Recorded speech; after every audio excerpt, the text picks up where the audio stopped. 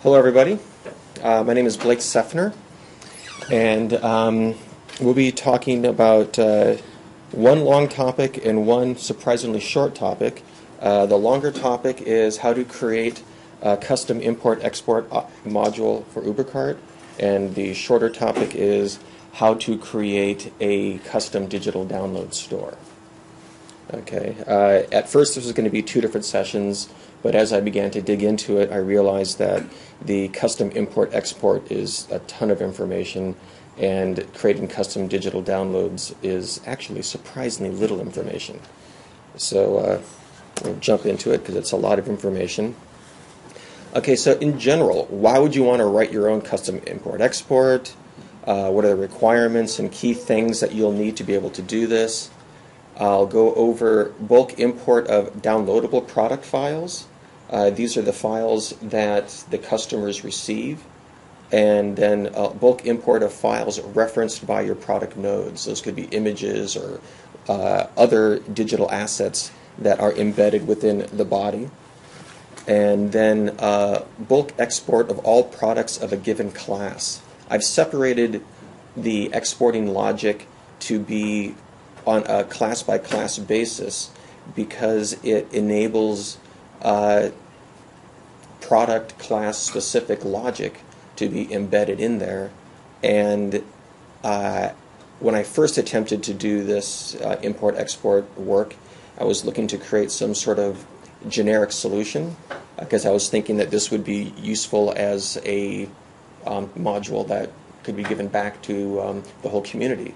But as I began to dig into it, already Ubercart is complicated, and then creating your own import-export is fairly complicated. But then to make it generic so that other people could have whatever product configurations they wanted was creating something that made the views interface look elementary.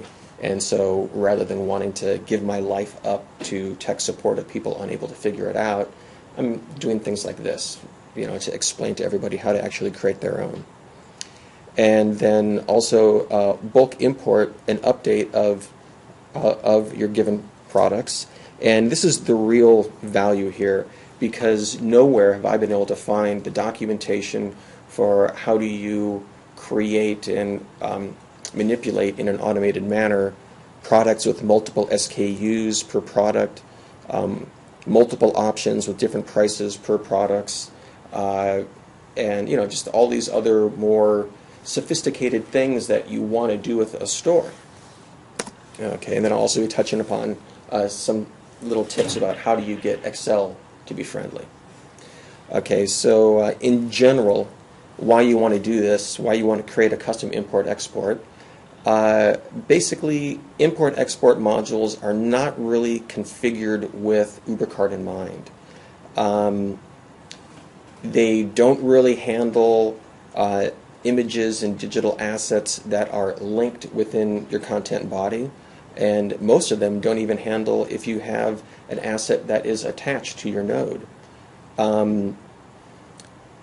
They don't address products and the things that you have in products, like attributes and options and custom SKUs, custom prices, and of course not digital download features. And so that basically puts all the existing import-export solutions really just outside of the usefulness of any type of Ubercart-based online store. And there's some taxonomy handling by some of the import-export, but unless it's part of a complete solution, then it's not really useful. Because essentially when you import and export your taxonomy, you want it to be integrated into your product flow. And if your import-export solution doesn't know about products, it's not going to help very much.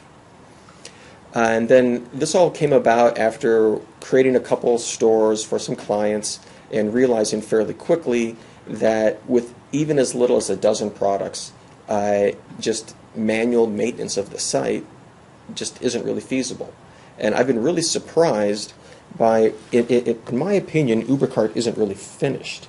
If there's no import-export circular system, then you have to manually do all this. And I know a number of fairly well-known online stores using Ubercart who have around 60 people, either on staff or inside Amazon Turk, that are just manually updating the store for the different product seasons. And that's, for any small store or any larger type of organization that's serious about, it's their full-time operation, they're a store, that's not really a solution. You can't really, doing it by hand really is not feasible. And then also, of course, stores, they have sales, they have seasons, they have frequent design facelifts that keep traffic flowing, and so you really need to have something that allows the store owners to rinse and repeat in a continual cycle. And, like I mentioned before, this is already complex enough, and any generic solution just makes it even more so. So in general, in order to do this, of course, you need to have Drupal and Ubercart installed, ready for products. And this is probably one of the most important aspects, is you really need to plan out your products carefully. Meaning you want to have a SKU naming system such that you've got a default SKU, and then any of your options, they will also be represented in a custom SKU, and those you're able to, given a specific SKU, meaning here's this SKU, and then its name can be broken up to tell you which options were in that one, okay? You need to be able to do this because in your logic, as you're moving things, importing, exporting modules, you're going to be using the SKU as your key to tell where to fork your logic into different directions. And I'll walk you through that also. This becomes its own separate module, and the real important aspects, it really shouldn't be your first Drupal module because it's, fairly not complex PHP, but it's fairly involved as far as you're going to have to be able to hold the problem in your head and walk yourself through it. And if you're, not a developer by nature, it could be over your head. And also, something that I really like, I think it's probably one of the most phenomenal modules for Drupal, is the whole services module. And I like services for things like this import-export because then I can just purely focus on creating the function calls that are my import-export logic. And then if I make those function calls exposed through services, then through the services function browser, I am able to call this logic without having to create a user interface.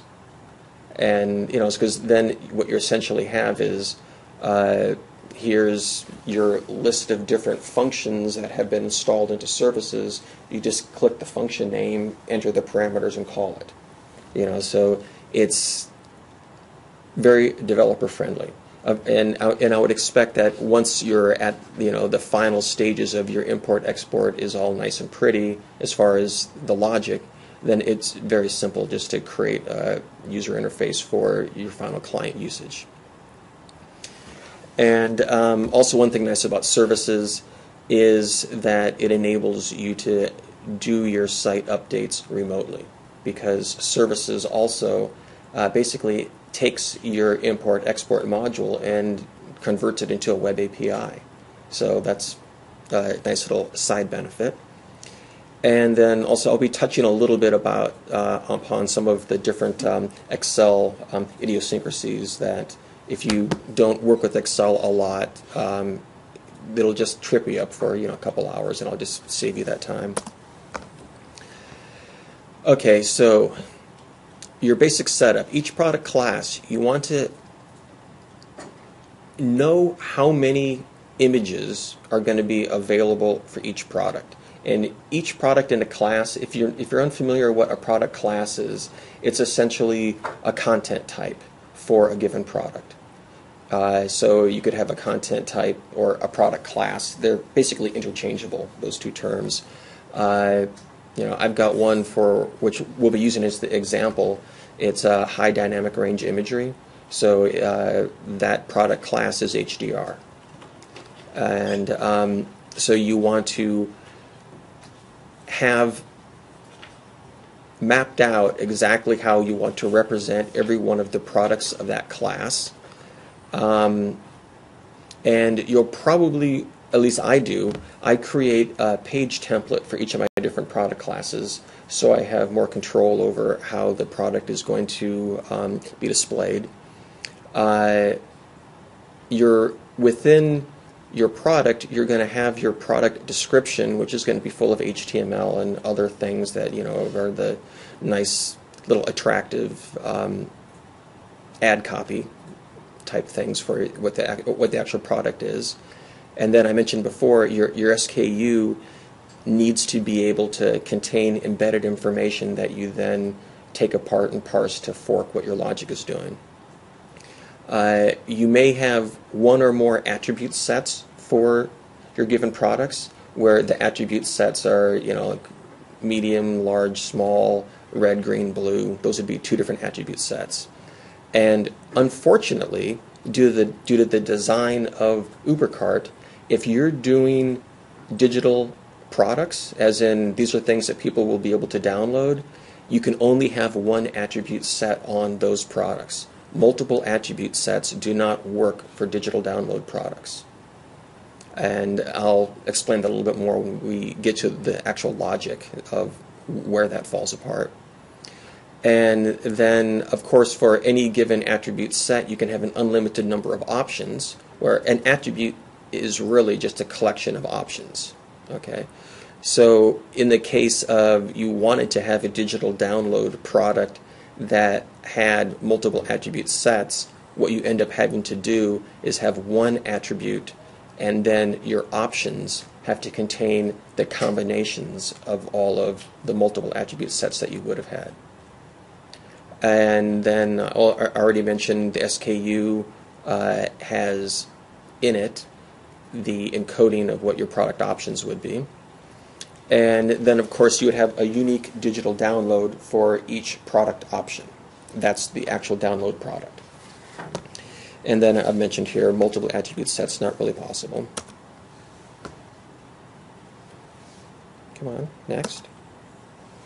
Okay, so now what I'm doing in these slides, I don't expect you to be able to read and follow this code. I'll be walking through the code, explaining some of the key portions, but in general, you can go to my session overview, and you can download this. And you can also go to my missingubercartmanual.com site and also download this same PowerPoint. And literally, you can cut and paste this code, and it will work. Okay, you'll of course need to, where I say CG store download, you'll of course want to change to whatever your actual module name, your module _ download, and so on. And it should be fairly obvious the places that you want to change, but in general, this is working code that I've just removed my debug statements and places where I had different proprietary information. But okay, so this routine right here is a very useful routine in that the output variable is essentially anything. It can be a PHP large concatenated string. What I pass to it is an entire CSV file that can be multiple megabytes. You pass it the file name, and this will pop to the user on their browser a download dialog.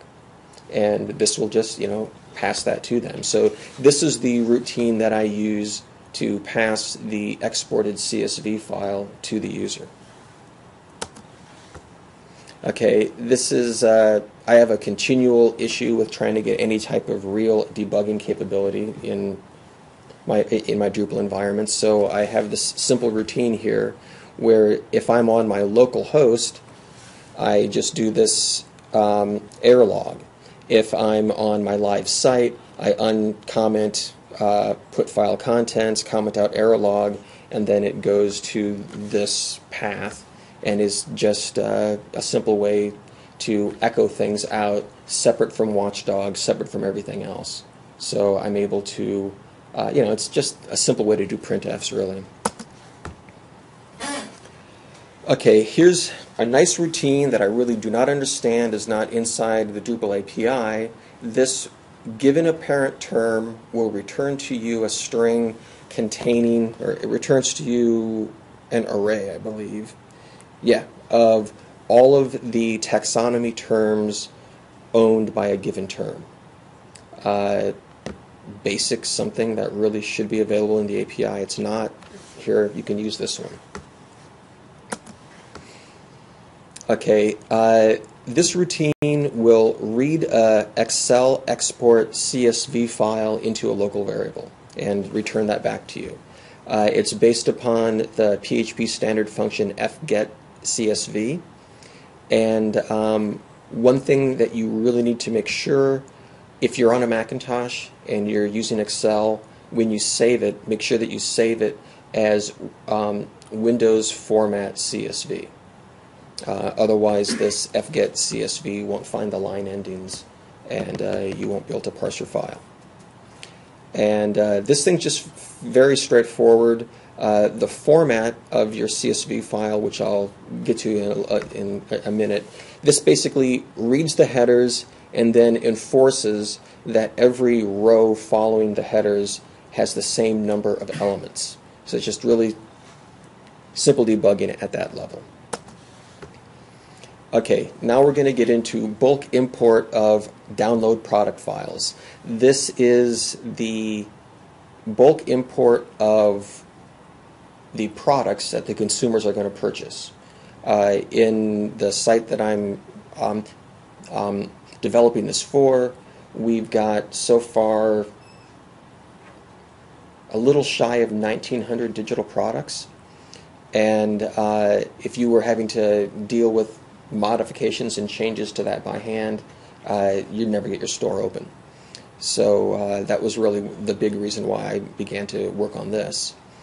Some of the key information that you really need to know is UC files table holds all downloadable product files, and that table auto-populates when the administrator, the only person who has actual permission, visits the page admin store products files.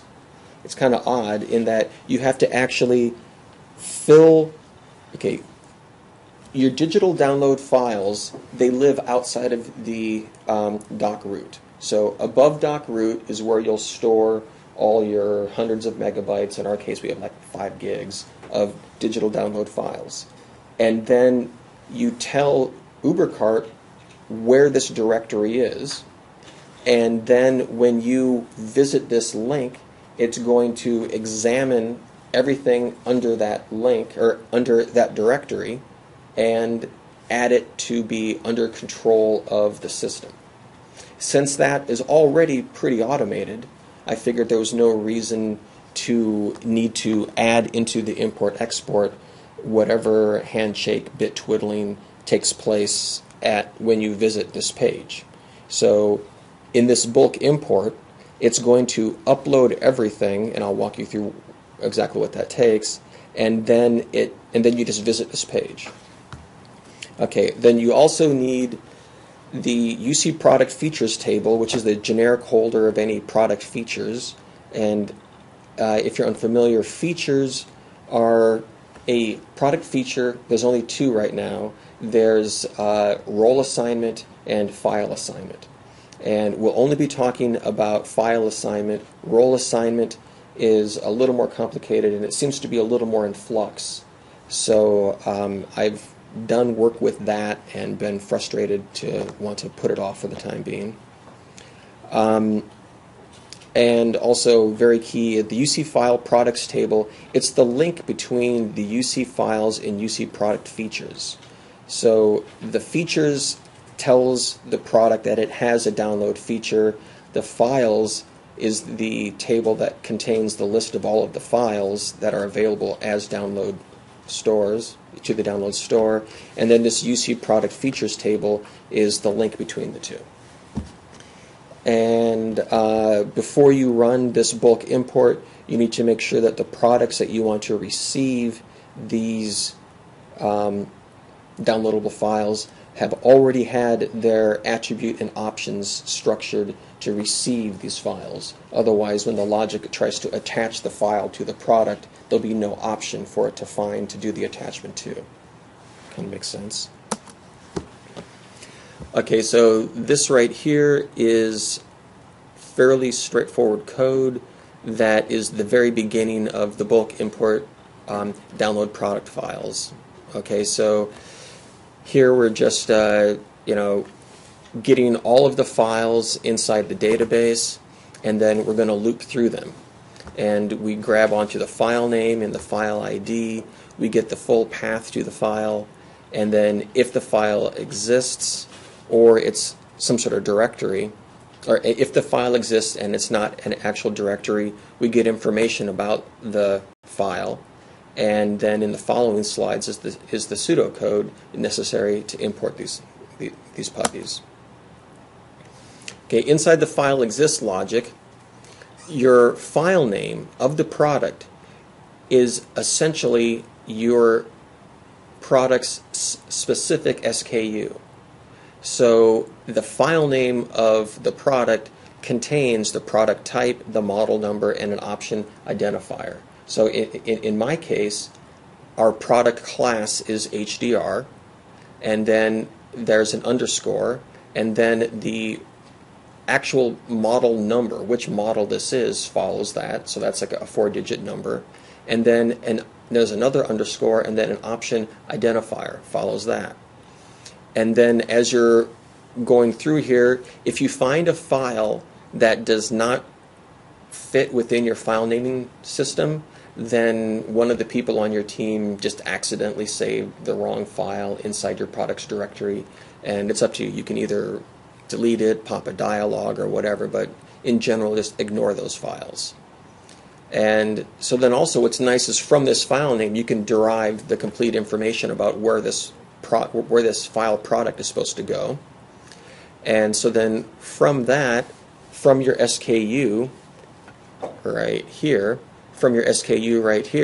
you should be able to just select from UC products, and this will find the actual product that is of that specific SKU, or of that default SKU, and then this would check to see if that file is already being managed by the site. So if the file is already being managed by the site, then we check to see if the file is different, meaning has the file name changed, or is the path to that file different from the path stored in the database, meaning that it's been updated. And so you want to update the UC files table to reflect the new location, new byte size, and so on of that new update. Okay, so if the product is found and it isn't managed by the site at this point, this code right here is what creates the UC product features entry. So that's going to identify this file as a downloadable feature. And then also we need to have, and also one thing interesting here is the FID field. You just specify file at this point, and then Drupal write record is going to update that to be the actual FID that you're going to be using in the next call. Okay, so now in this previous slide, we just created the UC product features entry. Now we're creating the UC file products entry. So before we were saying this file is a product feature, now we're saying this file is a file product. Okay, so it gets complicated. But in general, okay, so now we needed that PFID, so now Drupal write record created it for us. That's one thing great about Drupal write record is if you don't specify everything, it gives you default values. And sometimes that's the only way to get values that you need for subsequent function calls. So here, this is creating an object. We fill in the fields that we need, and then we just write it. Drupal write record, and that basically created our UC file products entry. And that's actually it. As far as doing bulk import of downloadable product files, it's a fairly short routine, and this code right here, you can cut and paste, change the things so that you don't have your product description saying that it's blah blah blah pixel wide HDR panorama. Where was the code available again? If you go to my slides sessions, or if you go to my sessions overview, there should be a link to it there. PowerPoint slides for session? Yep. Okay, so now shifting gears a little bit, now we're going to talk about bulk import of node files. These are the digital files that are being referenced by the node body, by the product body. So, this is typically images that are showing the product, and if you have PDFs of extended product descriptions and readmes or whatever things that you want the customer to be able to download to see and learn more information about the product before they purchase, this is the bulk import of those. And the reason you want a bulk import of these is because other import systems, they'll import your body, but they won't follow the links and then import what's being pointed to by those links. So you need this. Okay, so in order to do this, there's a couple things that you need. This routine right here, this is going to read the entire current files table into a local variable, and this enables you to essentially, given a new file, check to see if it's inside the existing table. And then this here checks to see if a file already exists in the file table. So using the previous function, you loaded the entire file table into this files DB, and the previous function also told you what was the size of the files table. And then this is going to come back with the index that it found matching within this, and this will be the base file name of that match. And this is going to either return true or false. And you'll see how this is used in just a minute. Okay, now I'm going to walk through this in pseudocode, but the importing of a directory of files logic is actually quite large. And so just to give you a quick overview of it, you'll have a routine that is essentially given a path to some files that you may have any type of complicated hierarchy underneath that source path. You want it to go into a destination path, and that destination path is under your files directory managed by Drupal. So it would be like sites default files. That would, if you wanted to just put everything right at the root of sites default files, that's what your destination path would be. For my stuff, it's sites default files products, and then there's a hierarchy underneath that. And as long as that hierarchy and source path matches, it'll put everything in the correct spot. Okay, so first you verify that the destination path exists, and if not, create it. And that's not quite as simple as it sounds, and I'll walk you through that in a moment. Get the files table with this routine, and then get all files in the path via this thing, which is, I think this is just great. One thing I love about PHP is the fact that there's routines like file scan directory. You give it a path and then some sort of wildcard, and it just returns to you all the files. I just like, in other previous programming careers, this was a lot of work, and it's just great to have a single routine that does it. And then this routine test files DB will check to see if the files already exists. If the files exists, we will create an update to that file. If the file does not exist, we'll introduce it to Drupal for Drupal to maintain. Okay, so to verify that the destination path exists, first you get the path to the file directory, that is where your site's default files or wherever you've got your files configured to be saved. This API call tells you what's the base to that, and you make sure that this, first you try to create the path, and if it failed, then you tell it to create the directory, and this make directory is a recursive make dir. So that will make sure that the directory is created even if it's some long hierarchical string path, you have a large path in there.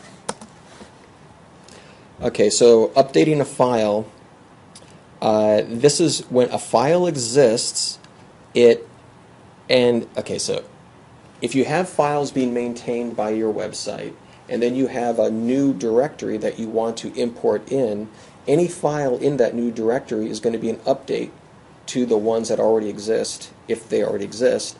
So this right here is going to, you've identified the fact that this is a update to a file because the file existed in the files database table.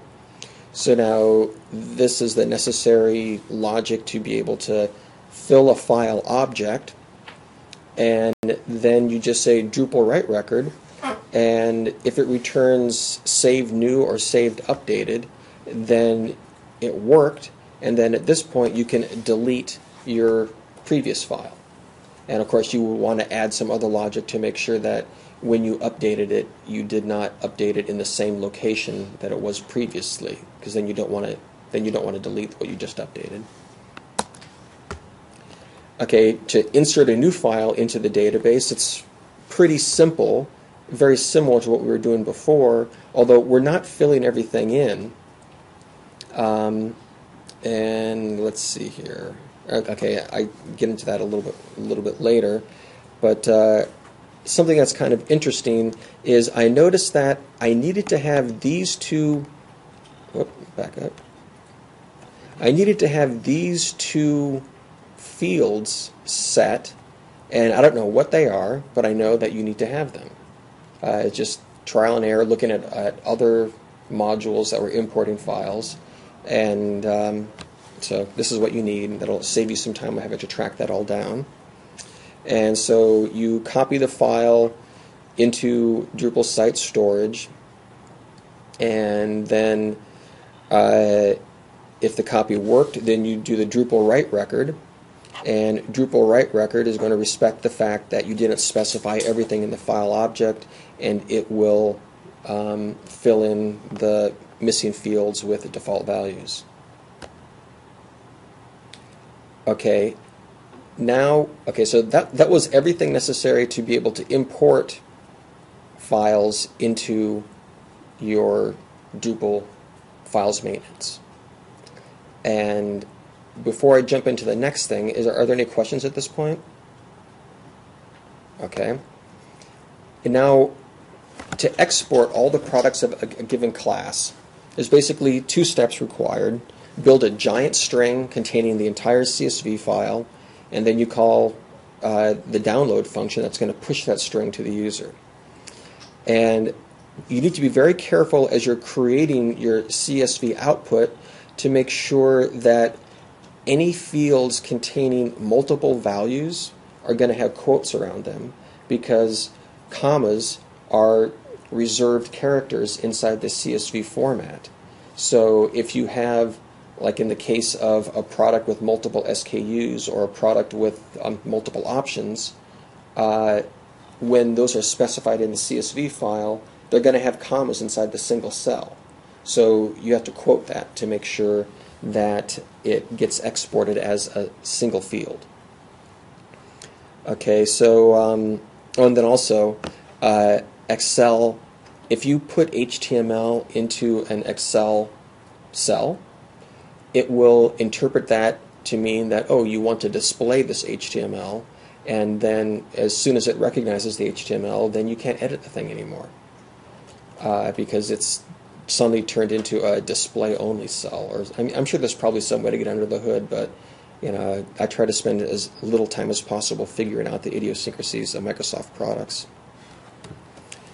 Okay, so this part right here where I'm defining output, that's what we're going to be outputting as our CSV file. And so it's going to be outputting the node ID, the type, title, SKU, and SKU could have multiple fields in it. The selling price could have multiple fields in it. Image could have multiple fields in it. Image title is going to be a string, so you want to definitely quote that. And image alt could have multiple values in it. We want to quote that. Taxonomy will definitely have multiple values in it. That'll need to be quoted. And then the body is going to have fairly extensive HTML created, and so you'll need to disguise that HTML, and I'll show you how I do that. And so in general, the way this function works is you grab all the products of a given class, right here with this here, and then you loop through loading that product, and then in the following slides I'll show you the logic that is going to be exporting that. You've finished, and this is one row. So the output begins, and then in this loop I'm basically using the dot star. Where'd I go? I'm using the dot equals to concatenate all the continuing data into that same output variable. And then when I'm done, I just call the download function, and that's going to push it out to the user.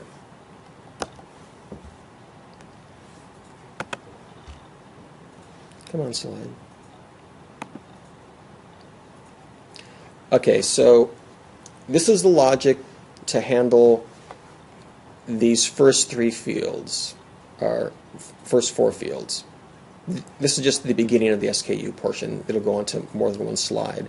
But in general right here, okay, so now we have our output. We're looping over every product of this class, and so we're just going to add our node ID and then put a comma after it. Add our type, put a comma after it. And that's in general how you create a single field for your comma-separated value output. And now, when we're outputting our SKUs, it requires an evaluation of the product adjustments. Product adjustments is the Ubercart terminology for a product that has multiple SKUs.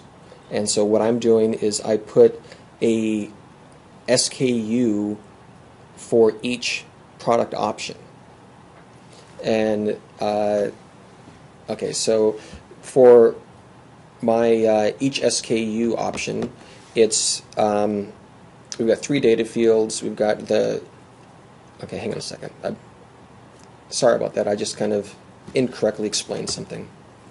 When we create a option SKU, this is telling Ubercart that this SKU is going to have a custom, or this product is going to have a custom SKU on it.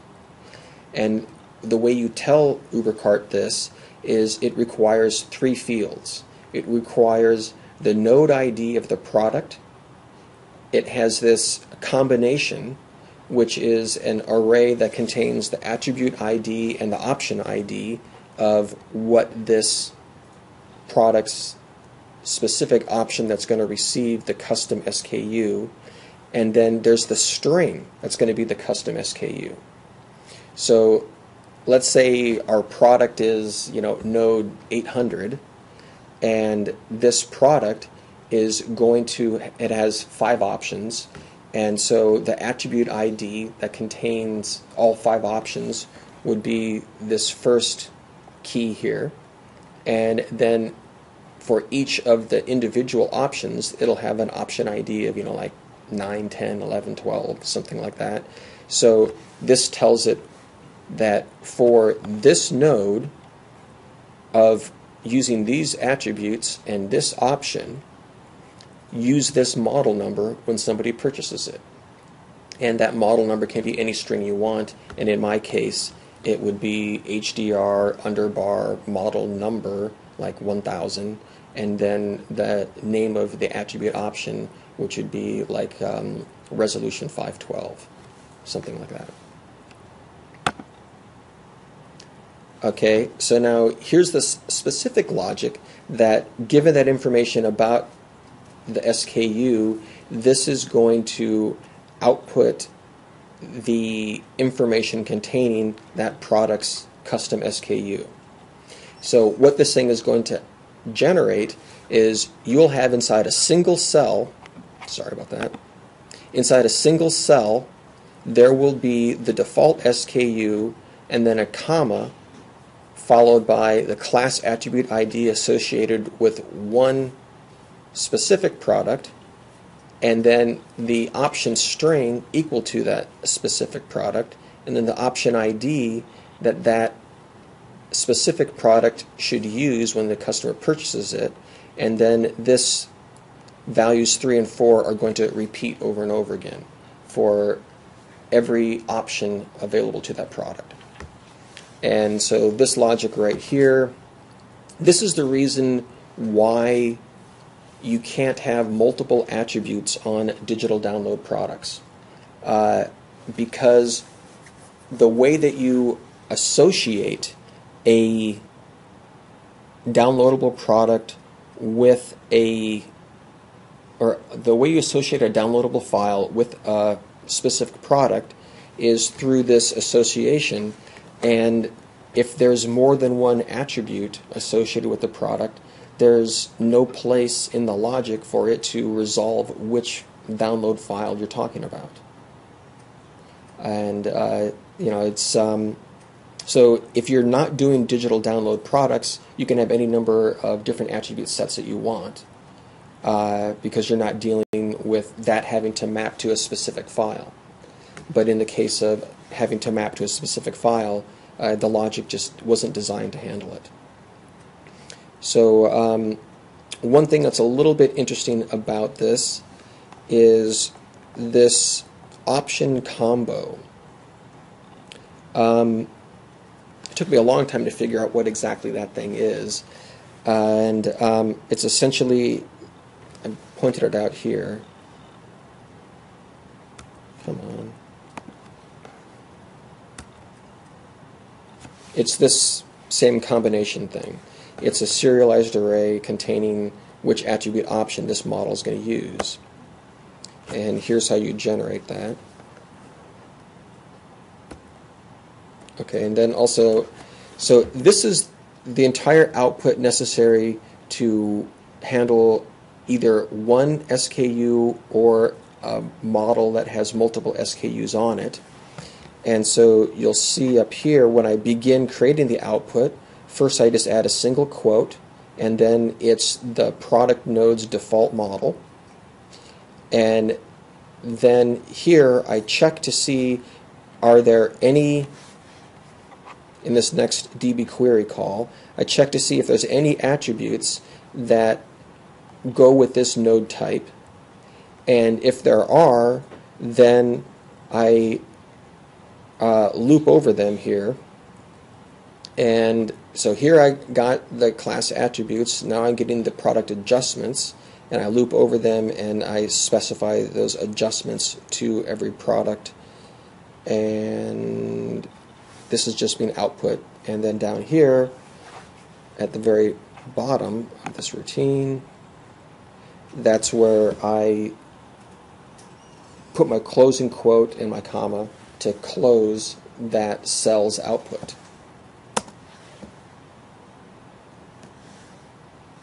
Come on. Surprised Excel is giving me some problems here. Okay. Now here's how you handle the cell price, and this is going to output a default price and then a price adjustment for every option on that product. and then also the option ID. Now, the way that multiple prices are handled on a given product, the price adjustment is added. So you can have any number of different options, and these options will take the default price plus your attribute or plus your price adjustment. So any option is able to be greater than or less than cost-wise to what your default price is. So this right here is just going to begin the output by giving the default price with a little quote, and then we check to see if there's any product options on this product, and then if there are, we're going to loop over them, outputting the optional price and then the option ID associated with that price, and then we just close our quote. And now moving forward to our image handling, and then, this is just the logic for a single image, but of course you can easily create a loop, and I'm using image cache, so for me it was fairly simple. It's just the output, I just take the node's field image cache file name and the title and the alt fields, and I add those to my output. And that's pretty much it to handle the export logic for your image. And one other thing that I noticed, which is kind of nice about this, if you're using the user interface in Drupal to specify your product title and alt tags, it's got a limit. It only allows you to do about, I think, 60 or 80 characters. Whereas if you're doing it in your own import logic, you can have as many as you want. And so that's nice from a search engine optimization standpoint, that you can fill your alt tag with a lot of useful information.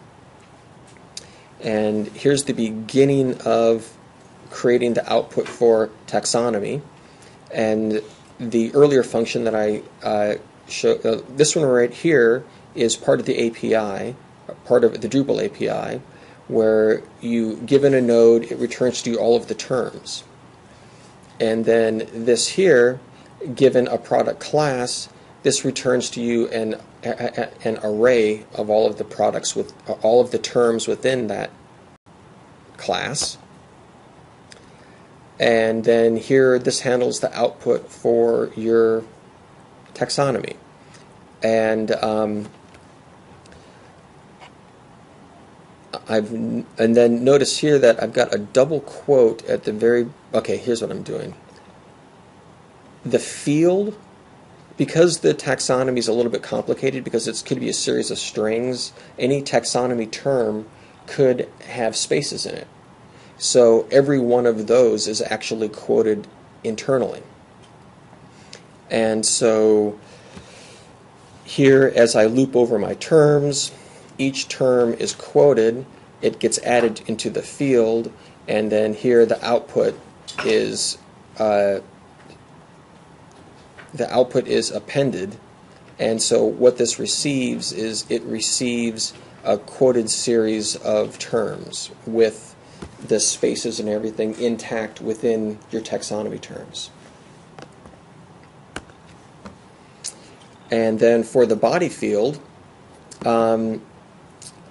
because Excel uses quotes within the CSV format, you can't have any quotes inside your body, but if your body is using HTML markup, you're going to have quotes in there. So I chose the caret character because that's not really used by HTML. So before I import into CSV, here I take my node body and I replace all quotes with a caret. And then I'm just simply, and then also, in order to further mask the HTML, I convert all less than symbols to be the tilde character. So then once those have been replaced, then I can just take my body and just append it to my output. And now that will be interpreted in Excel as just some strangely charactered large cell, and it's not going to be screwing up your CSV file format because there won't be any quotes in there, and it's not going to be interpreted as HTML because there's no less than HTML tag markers. And that's pretty much it for bulk export of products of a given class. And when you're looking at these slides on your own, you'll notice up here at the top that I've marked out, in bold blue, which field is being handled by each one of these slides. So you can literally just take this code and cut and paste it together, and it will run. Okay, and then bulk export of products of a given class. Okay, here's where I'm just repeating that first slide to kind of refresh you that all the logic in those previous slides I just walked through, they're going to fit right inside here. So you can just cut and paste this, and then those other previous slides, you just cut and paste into here in the same order that I give, and it'll run.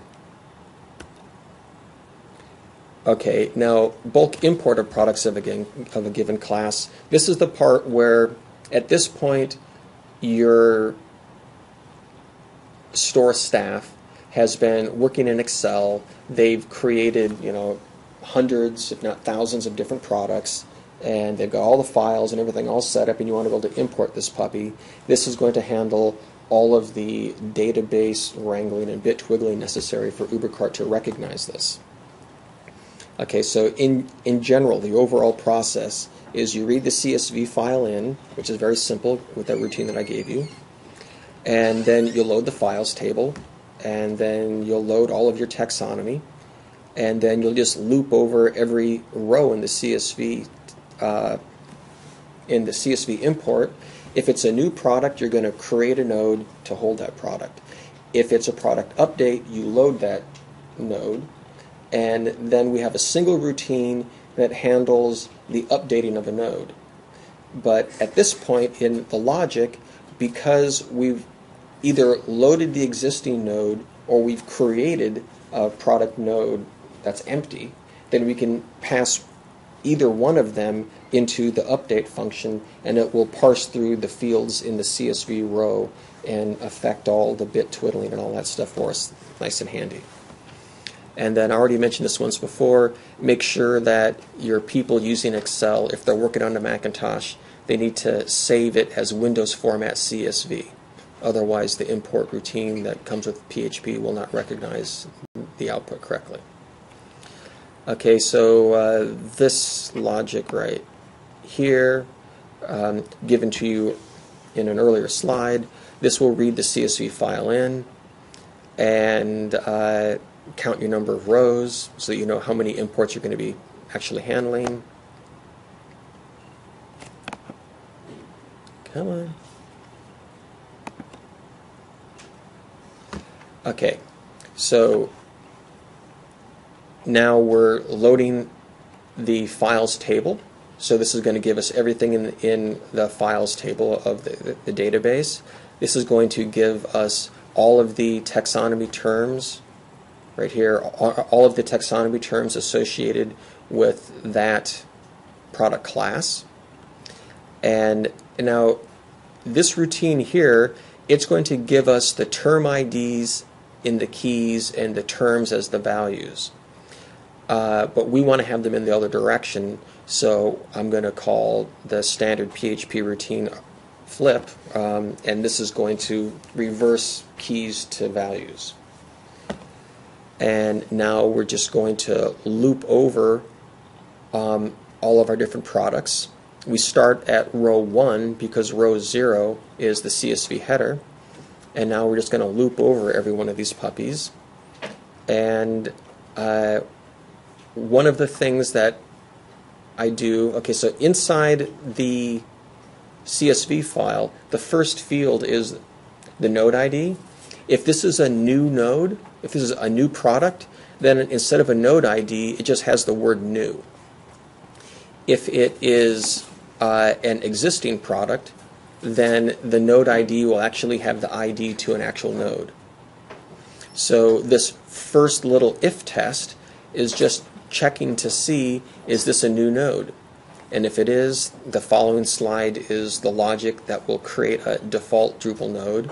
And then otherwise, it's an update, and the logic for that is the slide after that one. So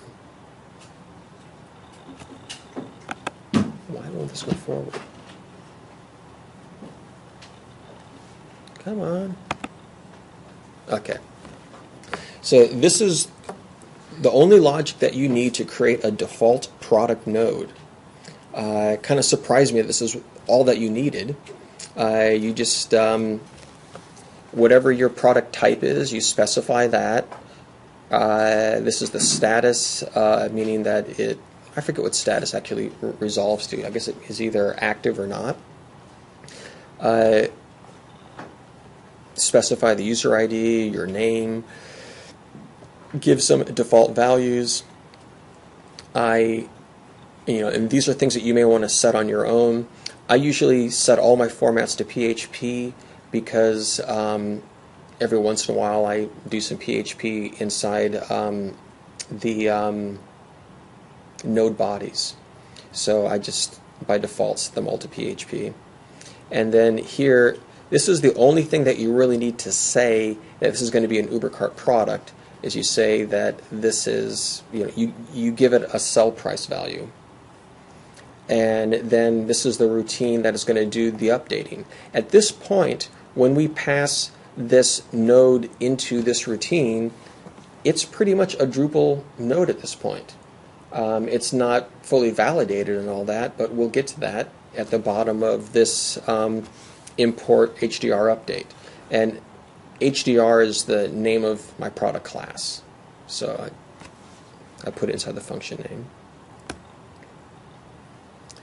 Okay, so this is the other case where we're not creating a new product. This is a product that we're updating. And so in that case, the NID value in my CSV was an actual node ID. So I grab that into a local variable, do a node load, make sure it returned a valid value, and then I just pass it to my update routine. That's pretty much it as far as the pre-process handling for an existing node.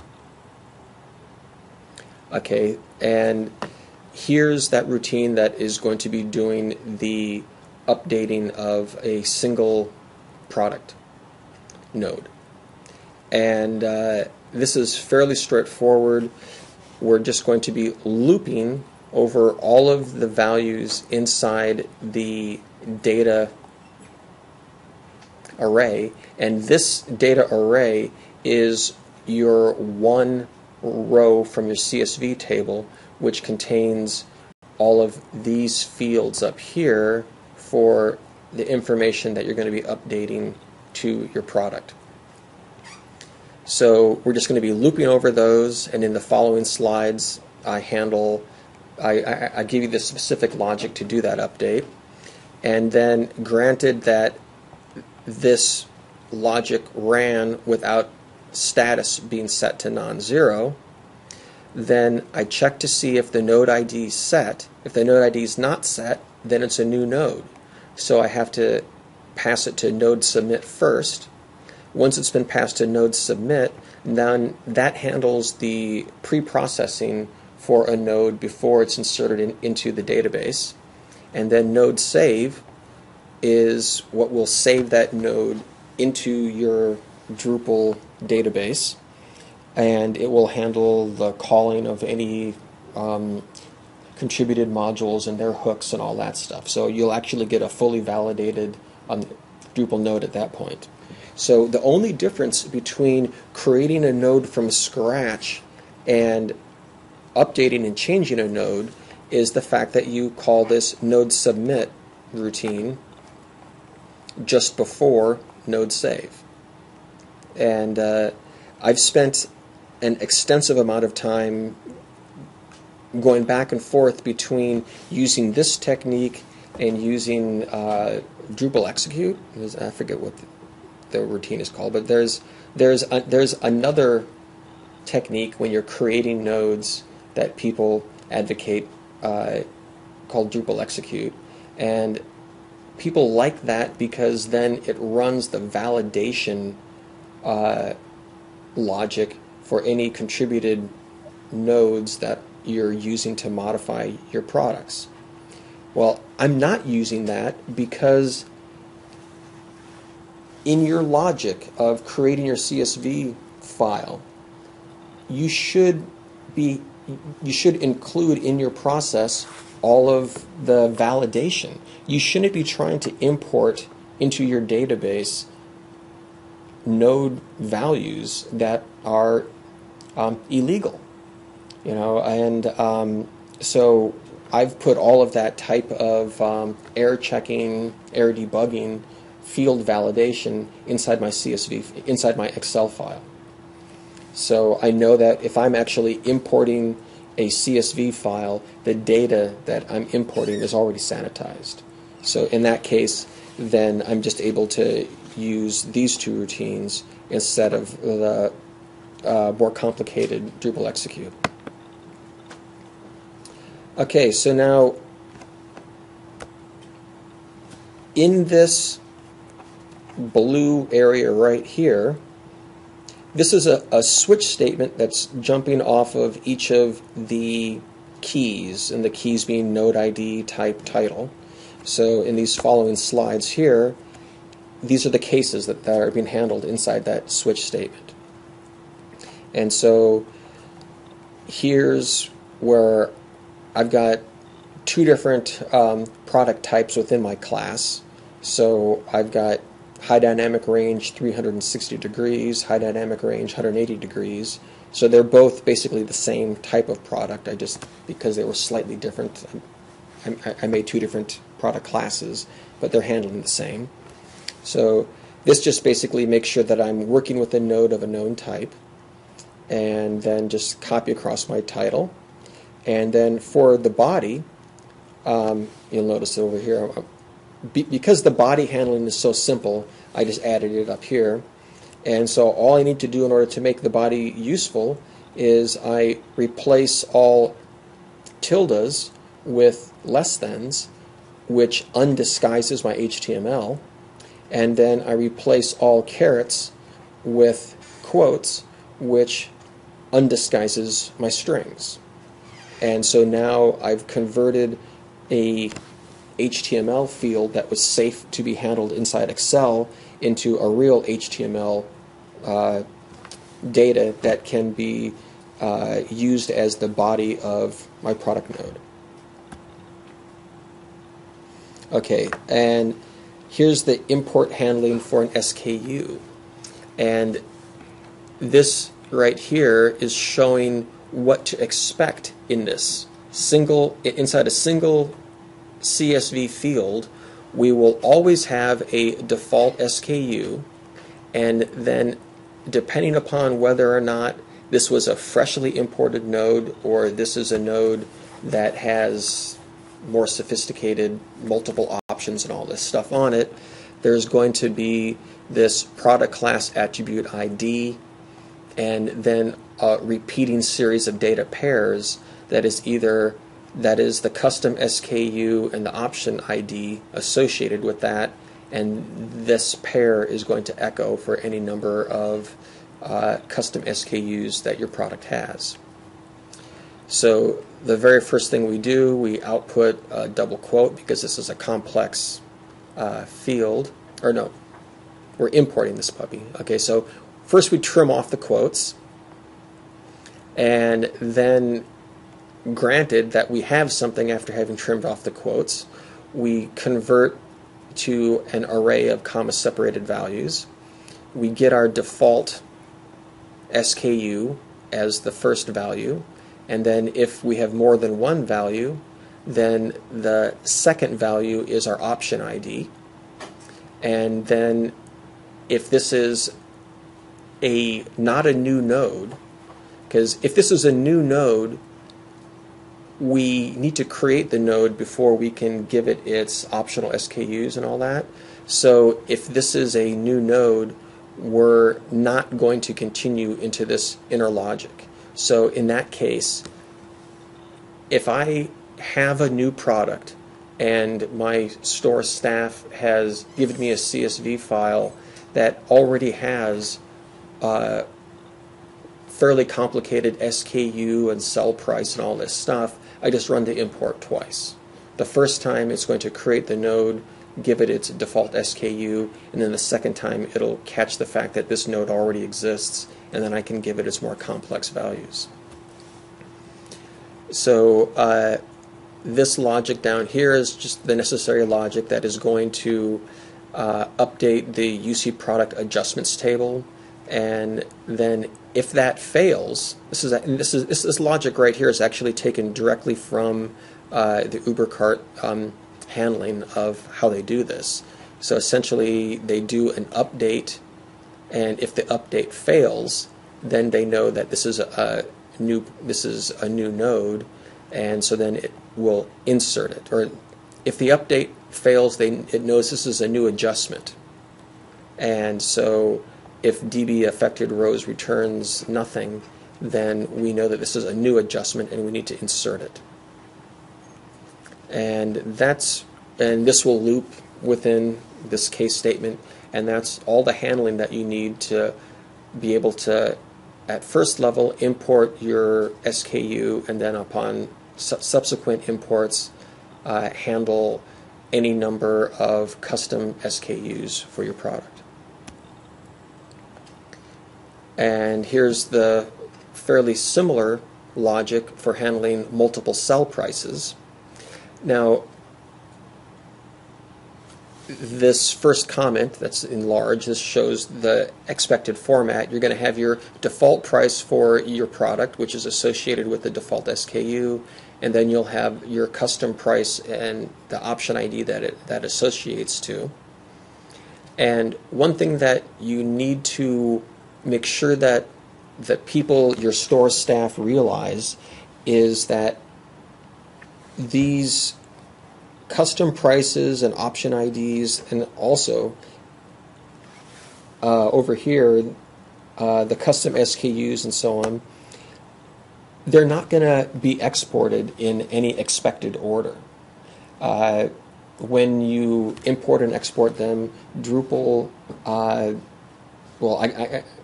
I guess I could handle adding logic to sort them when I do the export so that they always come out in a nice, orderly manner, but right now I'm not doing that. So I've basically prepped my store staff to understand that they have to make sure that they're looking at which option ID this custom price is being associated with. It's very easy for things like that to get mixed up, and then you'll have really ugly prices, or prices you don't expect on a given option. Okay, so very similar to the last thing, strip off our quotes, turn into an array, count our values, grab our default price. If we have more than one value, verify that this is not a new node, and then loop over our custom prices and set them in the UC product options table. And if that did not work, as an update, we know that we're creating a new UC product option, and so we have to insert it. And that's the necessary logic to handle multiple custom prices on a given product. The image handling is fairly simple. Make sure that the file that you want to attached to your node is already being handled by the database. And then if it is, then here's the necessary logic to be able to tell image cache about this file, so that, I'm assuming that pretty much everyone would want to be using image cache so that you can have your images at different sizes depending upon where they're being viewed. So this handles all the necessary logic so that this field gets handled by image cache correctly. If you have more than one image or more than one file, you can just loop over this. And that's pretty much it for how to handle images. Quick question. Sure. How do you handle a situation where you're using a CDN to deliver watermarked images, but images that are for purchase are going to be delivered from the local server? Okay, well, images that are purchased are separate than these images here. Yeah, this is the bulk import. Oh, well, this here would be images. Actually, I'll get you the right slide. This is images that are being referenced by the node body.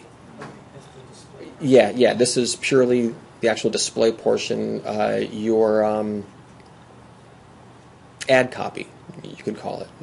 And the earlier in the slideshow is where I pointed out the logic to handle the importing of the actual digital files that would become downloads.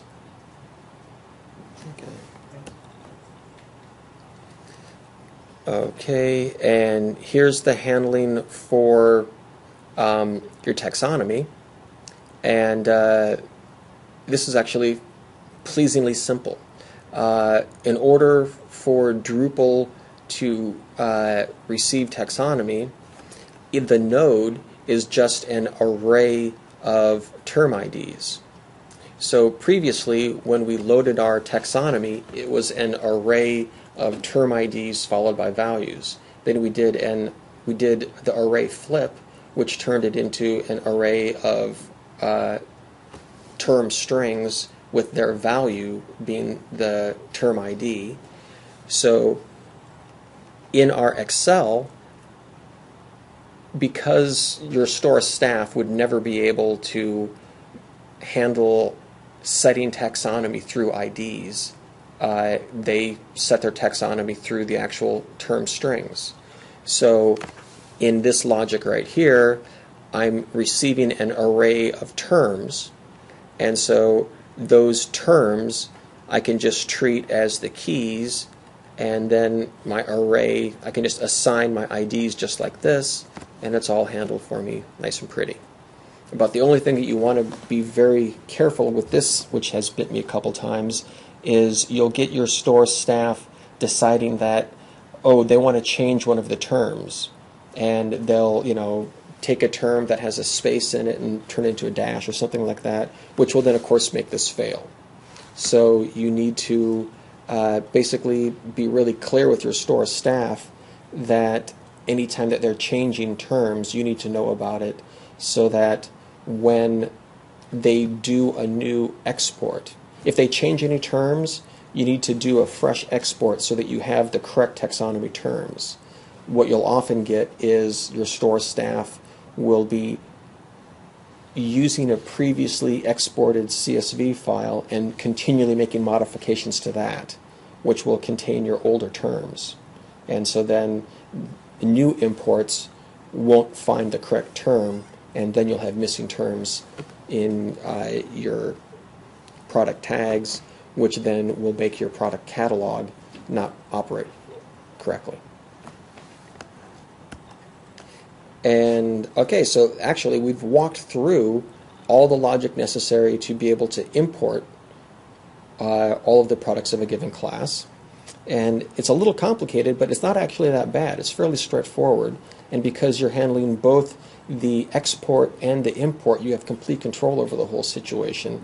And it becomes, this is something that I've noticed just in the practical nature of running an online store. If the store owners have a Drupal installation, they're going to play with it. And they're going to play with it, they're going to do things, they're going to try things, they may or may not be web developers, but either way, what you've set up is fairly sophisticated and complex because it is Ubercart, and it will generally be a little more complex than you want them playing around with. This import-export circular system gives your store owners a toy they can play with.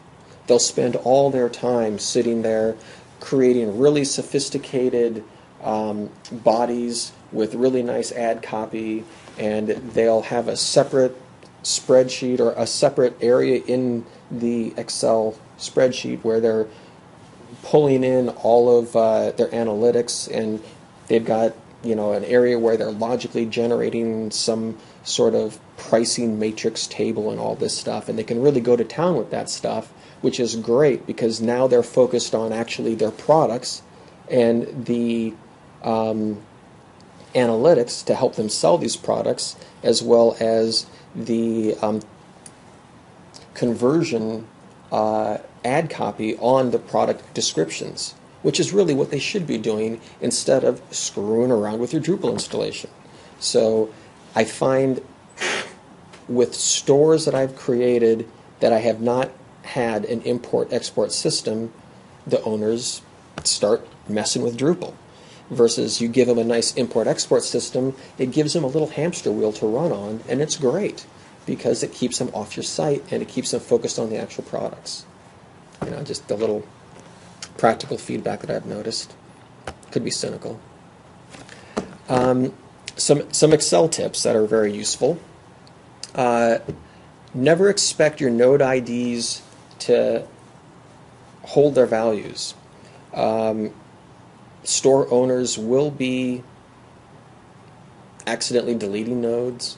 They will be deciding that they like one node, but they like one product the way it is, but they're experimenting with a new one, and so they've copied everything over, so it's really the same product in the database twice. When they get it the way that they like it to look, or they're doing something with it, then they'll delete the one they don't want anymore. And so in general, node IDs they're the way that you hold on to what a given node is, but don't ever expect them to be in any order or to hold their values between any two rinse and repeat cycles. And another thing that I'm doing is I use the node title to hold on to a product's default SKU, and then that enables me, when I import a freshly exported CSV file, I'm able to sort upon the node title, which will give me all of my products in a nice order. And then in my body tags, I have my H1 tag inside the body itself. And in my page template, I don't output the node title. So essentially, I'm overusing, or I'm overloading the node title for my own private purposes, but it's a useful place to tuck some data, and I know that it will always be there. And I think I've already touched upon the fact that you need to surround any Excel cell values that have commas inside them with quotes. This routine right over here, concatenate, will become your best friend. It's very easy to be able to create pieces and parts of HTML output inside different cells, and then using concatenate, you are able to just glue them all together. So that becomes a very manageable way to create, what could end up being, a full page of HTML, and you want to stick that inside a single cell. You'll have, several dozen rows of additional information that's being supplied by your store staff, and then you use that additional information to concatenate all into a nice complex HTML body. And this substitute function is very useful. That's how you replace less than characters with tildes. That's how you replace quotes with other characters. I think I used the caret. So this is used to do your disguising. And here, I mentioned that right here in the very next bullet. And and I already mentioned the fact that marketing and analytical-minded store owners will use this Excel import-export system. It'll be their best friend. They just love to run with it. it's kind of entertaining how much they like it. Okay, second topic is creating custom digital download products. I think is one of the more interesting things going on in e-commerce today. And a custom digital download product can be anything from, like what I'm doing in my store is you can upload a photograph of yourself, and then it will be automatically converted into a high-resolution 3D model of you, which can then be used to replace actors in filmed media. So the idea there is creating a personalized advertising network. And so that's what I've been working on for several years. It's kind of complicated. But using things like, something fairly simple would be to watermark an ebook, or something else would be to create a Facebook application. Using Drupal for Facebook, it's not too difficult to create a Facebook application, but it would be really nice if that Facebook application actually had embedded into it the face of your user inside the game characters, or the faces of the user and their friends, as well as their names and places. But you don't want to be really doing that on the fly constantly, because that'll push your CPU load. So you create your assets once that are being referenced by that user, and those assets will contain their personal information. So that's some of the things you may want to do with that. And also it's very useful for things like creating the virtual economy type stores, where somebody purchases your virtual currency, and that virtual currency is represented as digital download assets. Okay? So, some things that you'll really need in order to pull this off is you're going to need to have multiple servers. You may or may not want to have multiple front ends for your store, depending upon how much load you expect your digital content to be generating as far as popularity. But definitely you will need to have multiple back ends that are generating the digital products. For something as simple as adding watermarks to, I think a 20-page PDF, if you use some of the open source available watermarking tools that you can find, to watermark a 20-page PDF takes about 2 minutes, which is just, I can't believe it takes that long. And so, of course, if you have a process that's going to take 2 minutes, that will severely impact any other customers visiting the site at the same time. And if you have any kind of popularity of your site, then multiple customers triggering that logic at the same time will just kill your site. So, and also just on that same point of wanting to watermark a PDF file, I've found that there's other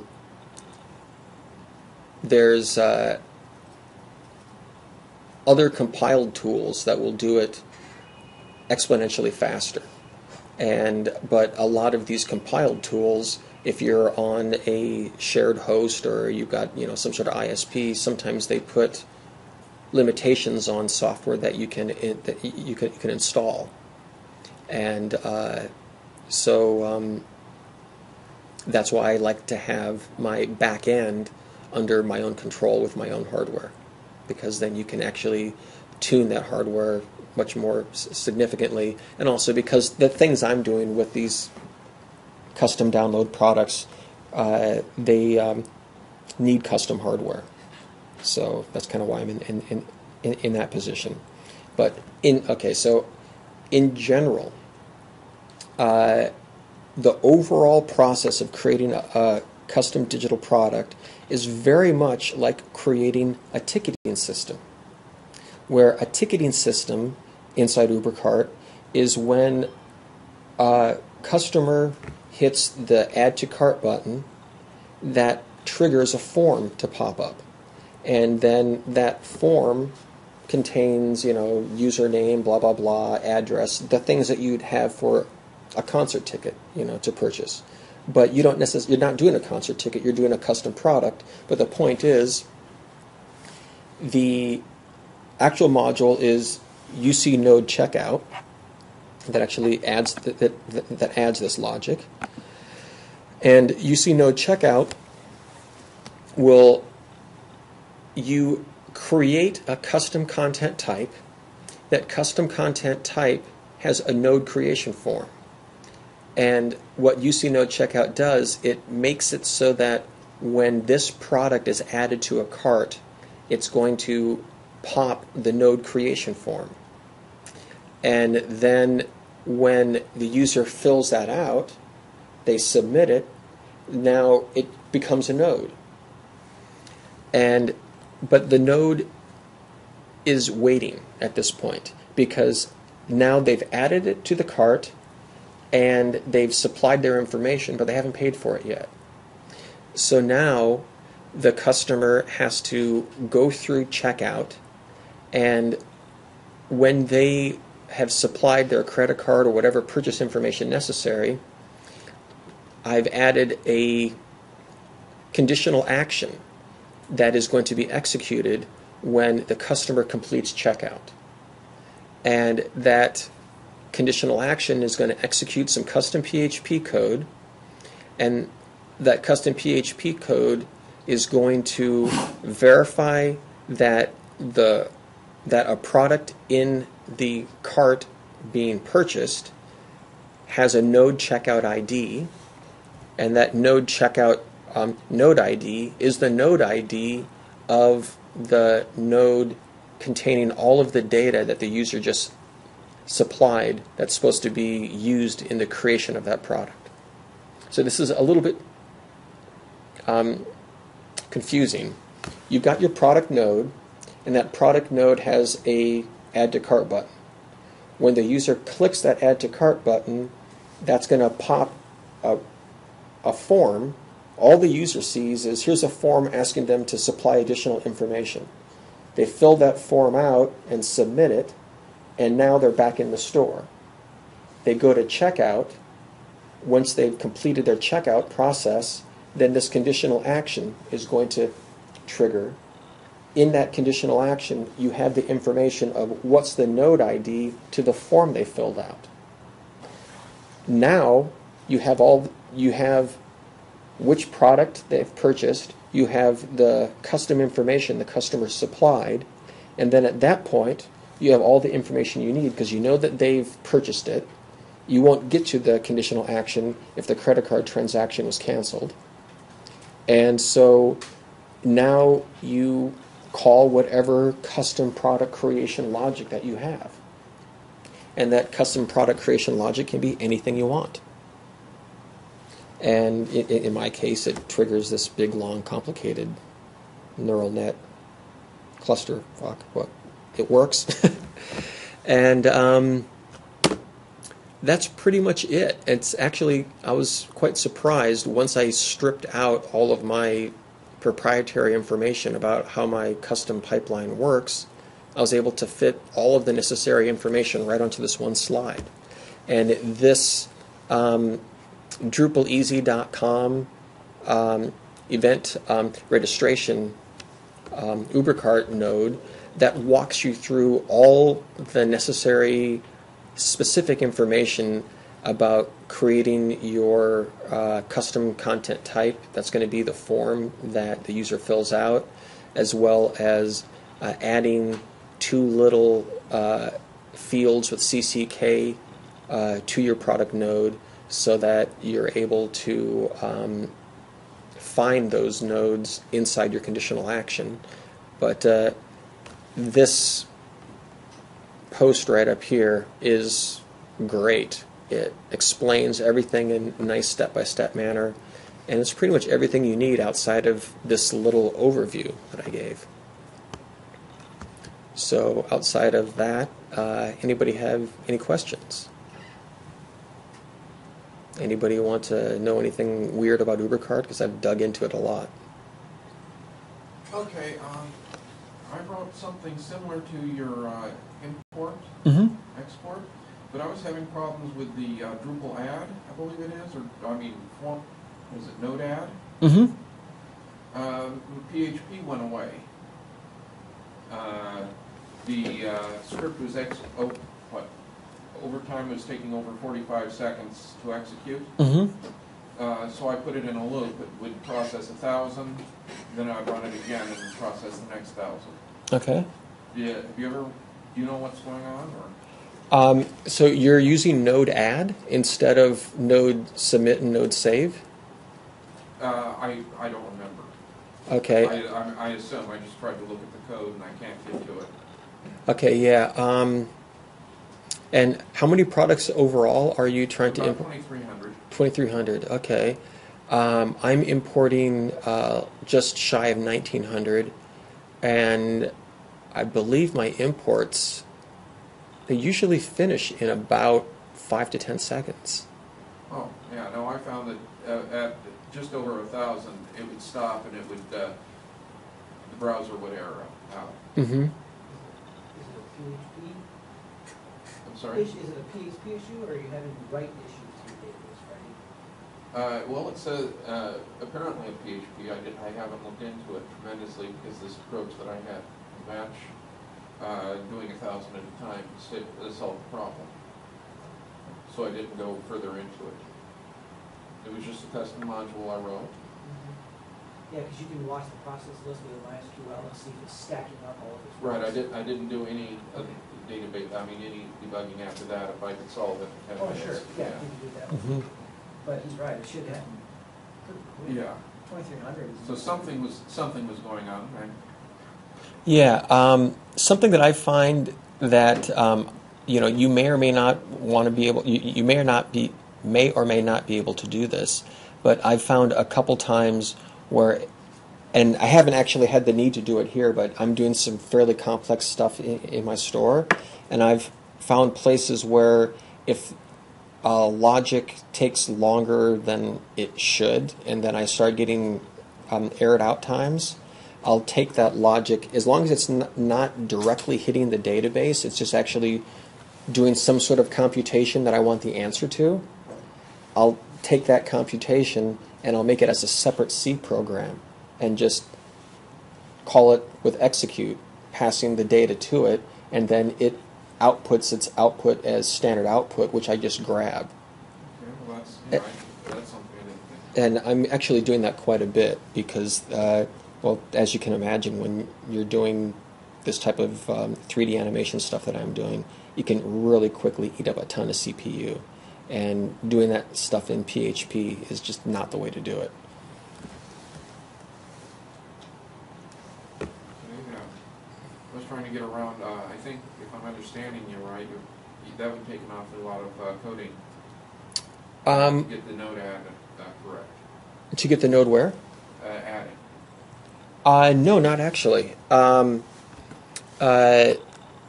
me jump to the right slide.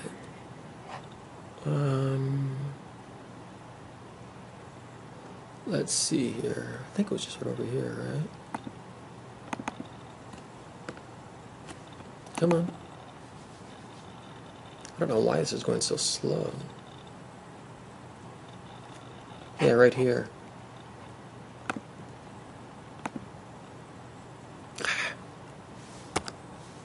Okay, in this... Where was I?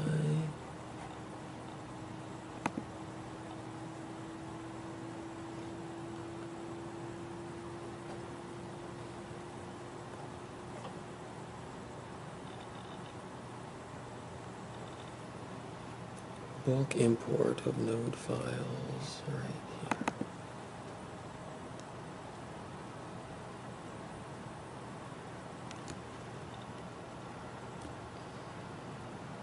Come on. I do not know why my Excel is being so slow.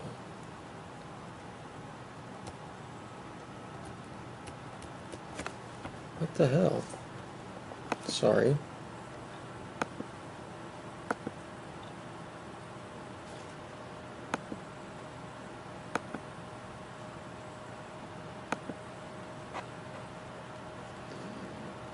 Export, export.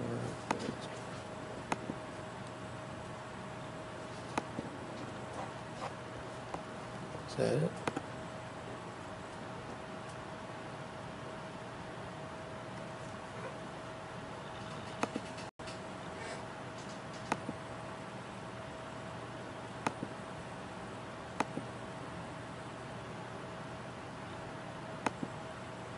Okay, here. That's what I was looking for. Okay, so if it's a new node, then you have to call node submit first. And actually, I remember this a little bit. I remember at first I was just calling node save before calling node submit, and it took a lot longer. Okay, so you think node submit is the key to this? Yeah. Node submit does some handling that prepares a new node to be added to the database. And apparently node save has some sort of error checking that if it wasn't called, then it probably redoes the same thing but in a slower, more laborious manner. I'm not sure what, but I do remember when I was first authoring this stuff, I was only using node save at first, and I was getting strange behaviors as well as it was taking longer. And then as soon as I added node submit, it took significantly less time, as well as my strange little errors went away. I wish I had run into you 6 months ago. I didn't know this 6 months ago. All right. Any other, just like in general, Ubercart questions? Do you have a demo of the input expert? Yeah. Yeah, I should have thought of that. Sorry. All right. Interesting. I wonder why there's no mobile access.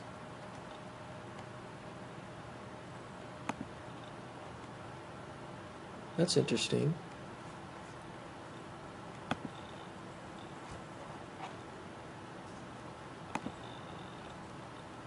Here's the site.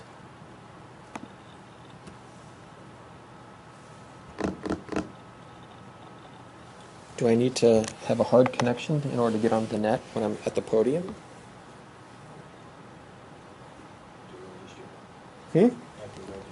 I was. Yeah. See, this right here is telling me that there's no net connection here. There's no wireless in this spot that I'm located. So it's very lovely again.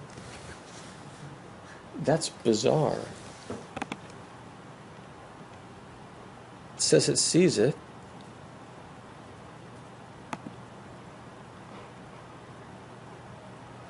Do you start and restart it? Yeah.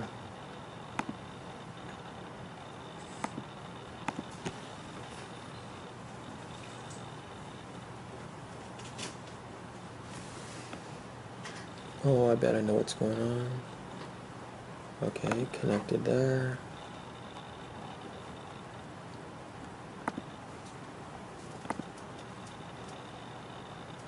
Okay.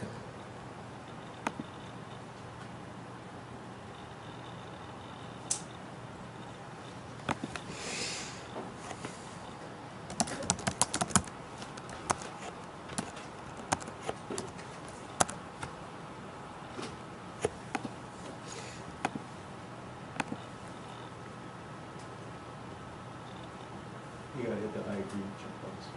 Oh, sorry. Thanks.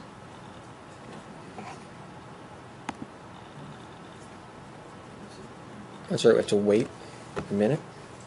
Okay, actually, while that's doing whatever it's doing, I think this is already cached. Yeah, okay, so it's a little abstract, but this is a high dynamic range image. This is a 360-degree image that you put inside a sphere, and this is the image that you can actually look at. The actual high dynamic range image It's deep pixels. It's like 96 pixels per RGB, or it's 96 bits per RGB. So what that actually is, it's 9 f-stops in each pixel. So it contains the entire range of visible light spectrum for each pixel. And so these things are not images that you look at.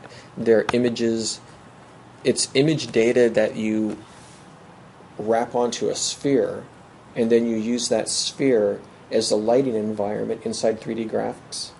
And what this does is you can take this lighting environment, put a computer-generated object inside that sphere, and it will look as if it is from this environment.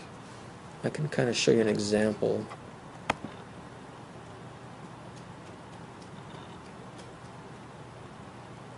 See if we're online yet.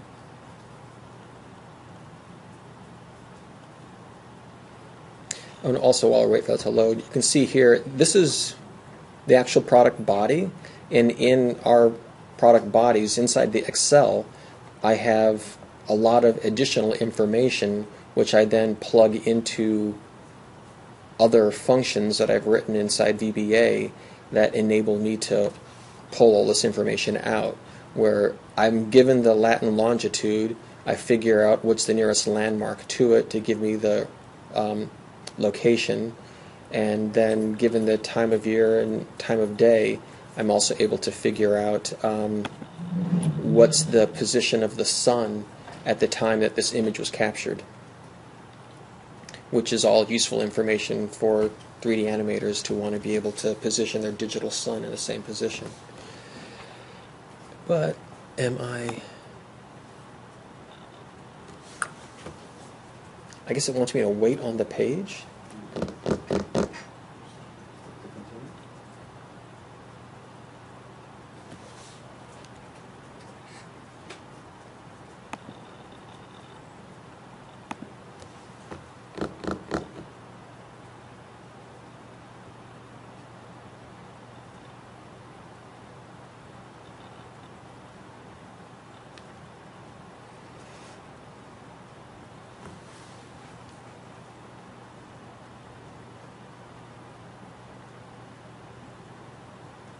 Alright, am I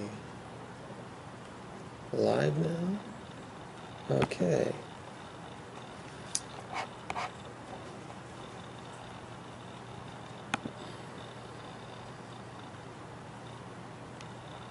I'll show you the import-export in just a moment. It's just kind of explaining what HDRs are a little bit.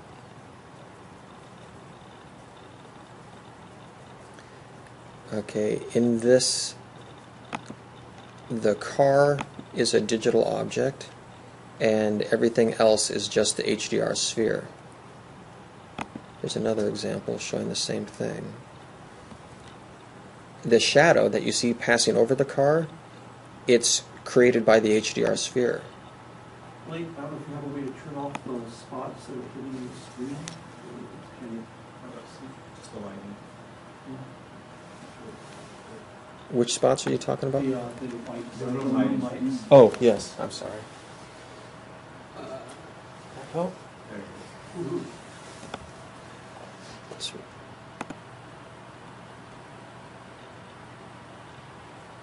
Yeah, let's see here. Let's give it another.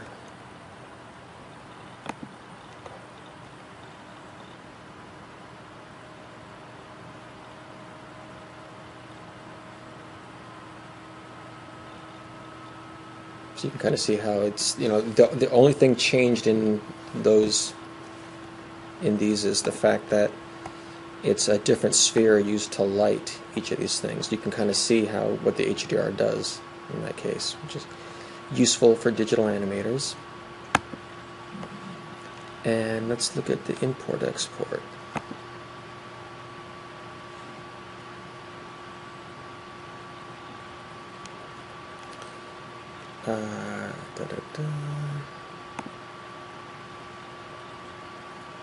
So this is the services function browser.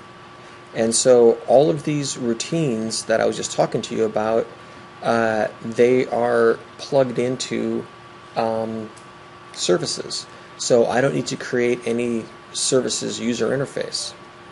So this one right here, set up HDR product files, this is the routine that is going to go through and verify that all of my product files are actually under site control. It's just like a simple little double check that I wrote. And then this right here, I've had a couple situations where I did imports with intermediate or buggy logic, and I ended up having the same file in the files table multiple times. So this routine here goes through, looks for places where a file is duplicated, and just removes that duplicate entry. Fairly simple logic that you'd be able to write on your own once you have done any of this. This here will export your HDRs, and there's no input parameters. You just have to hit call method like this, and right here in a moment it will pop. Okay, there we got that. This is the CSV file that was just generated. Saving the file.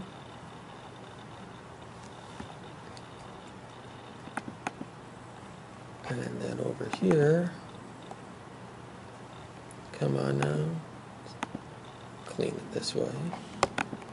It's my cat.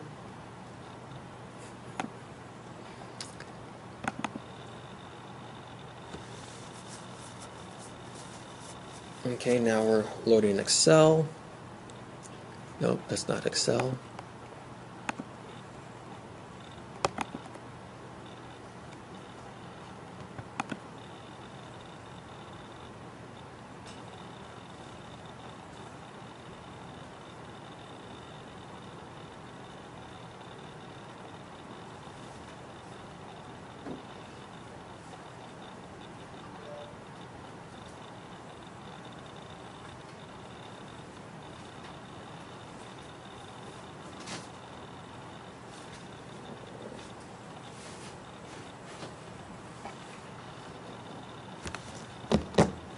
Takes longer to load Excel than it does to export the products.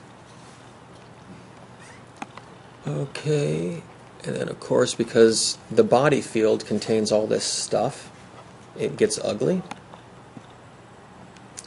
So one of the first things I do is select everybody.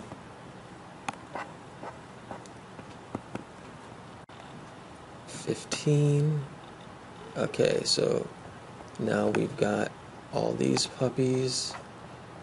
And now I'm going to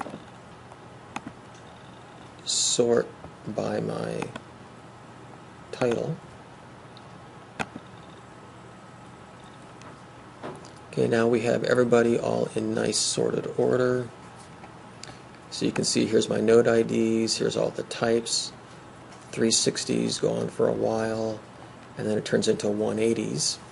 Now you'll notice that there's 393 different products, but every one of those products has multiple SKUs. As you can see, here's the default SKU followed by option and specific SKU, option number, specific SKU, and so on. And then over here, here's all of our sell prices. And so that's the default price, and there's the options, and this is the same value over and over again, but in some cases you can see there's some places where the prices change because the store owner wanted these products to be a little bit different.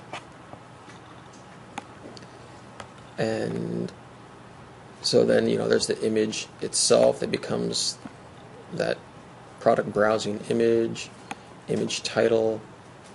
And in the image title, I also put the product taxonomy, so that when a user mouses over the image, it'll pop the title plus the taxonomy, which is kind of useful. And then also over here, just to give you another idea of what's going on.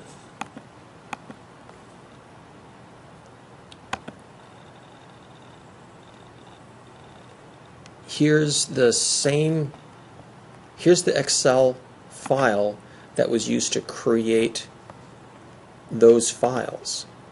So I used two different sheets. This is the sheet that I build everything with.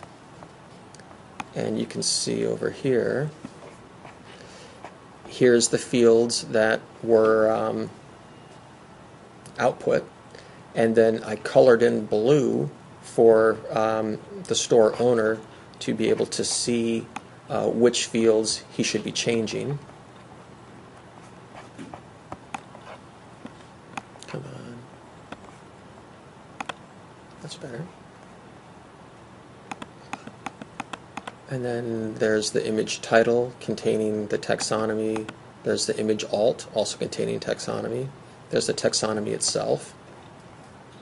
And you can see these guys were just created by concatenating the title and the taxonomy fields with a colon between them. And then there's the large body, multiple lined body, but that body's created from all these other fields where I've got a descriptive title. There's more terms for search engine optimization. This was generated from this by a VBA function, and then this here, because it has those little quotes and the little degree symbol. So here I get rid of the quotes with a substitute. Here I get rid of the degree with another substitute. And so this becomes what's used in the actual markup, this field. There's the season, or the day it was taken, the time of day it was taken. I'm still working on the VBA that's going to, given this information, return to me the position of the sun in the sky. Here's the weather that was on that day. And then across here, this is starting the page, starting a table, starting the location markup, longitude markup.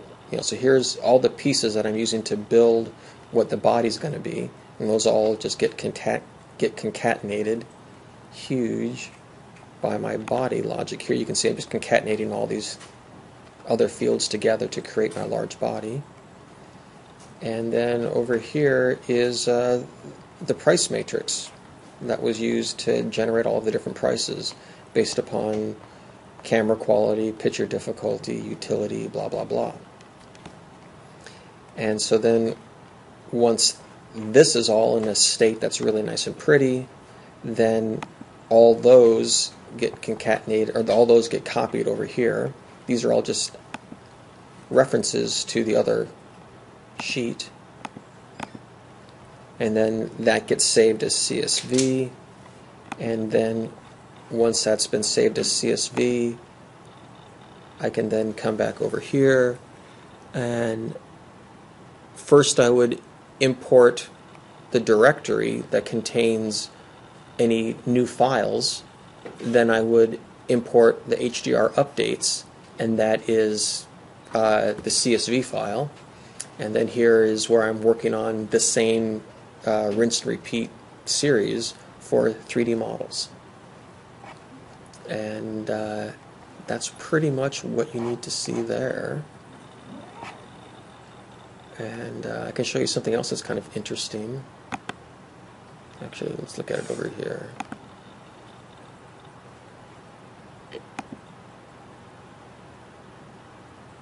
Come on. Okay, here's one of my digital actor examples. So given this photograph, it created a 3D model of Brad Pitt automatically, and then I'm able to animate him. There's just 3 little frames there showing that. And I think I have some animated examples too. That's right, that'll be over here.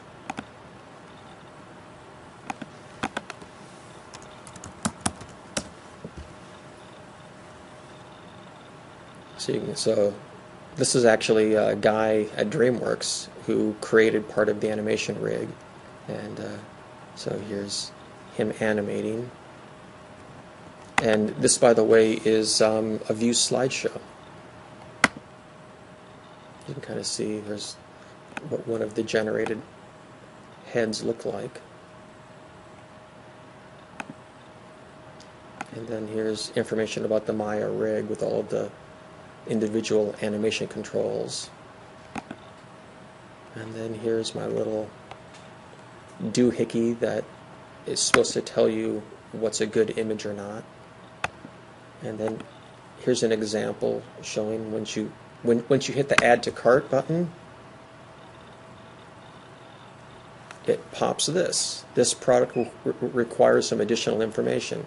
And this is the node type that is being triggered by node checkout.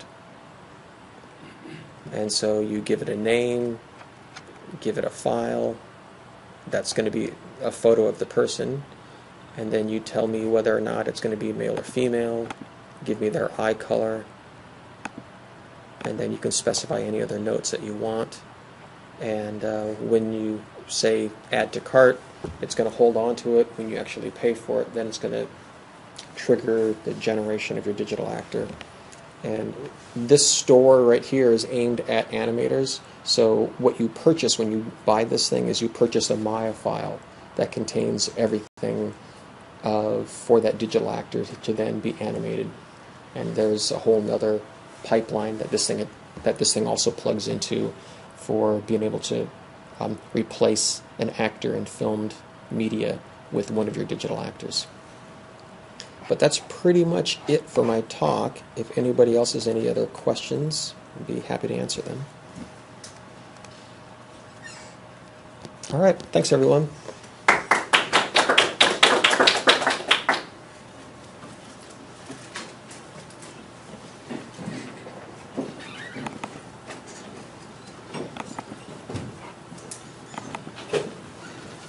Sorry, I missed the first half of your presentation, so Well, I'd be happy to answer questions. well, yeah. Well, first of all, I want to. Let me real where quickly can I get find a- how do I turn this thing off. Do you have a card or anything like that? I can give you information. I may have a card on me. Okay. Where is that? There it is. Canister relay.